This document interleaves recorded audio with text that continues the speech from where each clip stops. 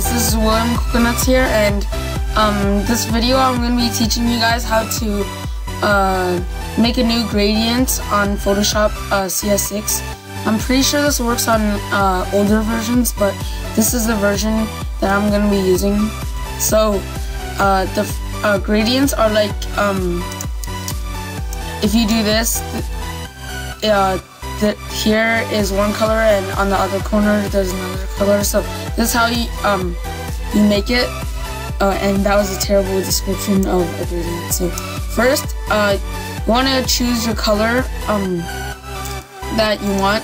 So you click on this here on the bottom left, one of the squares, and you want to pick one of your colors.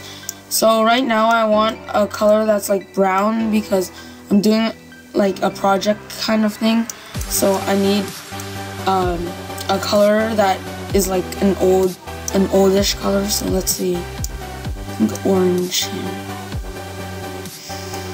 So give me 1 second. So yeah, that looks good, and you want to click on the other square over here.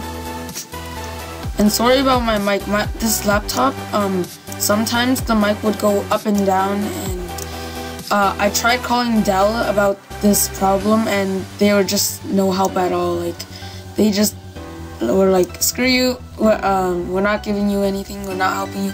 So yeah, take my advice, don't buy a Dell laptop because their service is really bad. Okay, so I picked 2 colors, and if you want to make a gradient, you go up here to this and right click that. So right now it already set the gradient for me, but then yeah, that's pretty much how you make a gradient. If you and if you want to see it, like right here, yeah, that looks pretty good. So if you're having any trouble, just comment down below, because I'm pretty sometimes it doesn't automatically make the gradient for you. So yeah, thanks for watching.